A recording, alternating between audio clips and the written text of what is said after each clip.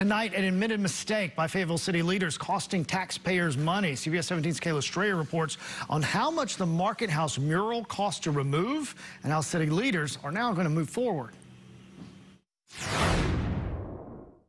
In response to the Black Lives Matter movement that sparked protests and campouts around the Market House last year, Fayetteville City Council voted to install this temporary mural around it, saying Black lives do matter and end racism now. It was talked about in several public meetings before getting installed in June, but people were caught off guard when it was removed earlier this month with no advance notice to the public. So I definitely think that the sensitivity was not taken into consideration when it was removed. Fayetteville Mayor Mitch Colvin apologized for what happened. Incredibly bad timing, but certainly was not anything egregious or intentional. The city says it cost $5,250 to install the mural and $4,950 to remove it. Now the city is once again partnering with Cool Spring Downtown District to get bids from artists to reinstall the same mural as soon as possible.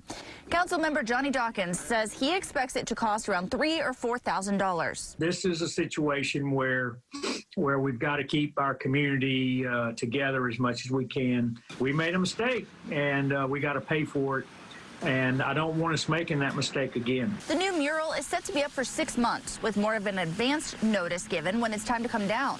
Council members are looking at options to put up some sort of a permanent social justice plaza near downtown, something that community activist Maya Warren supports. It needs to say that Black lives matter, even with the permanent painting. Reporting in Fayetteville, Kayla Strayer, CBS 17 News.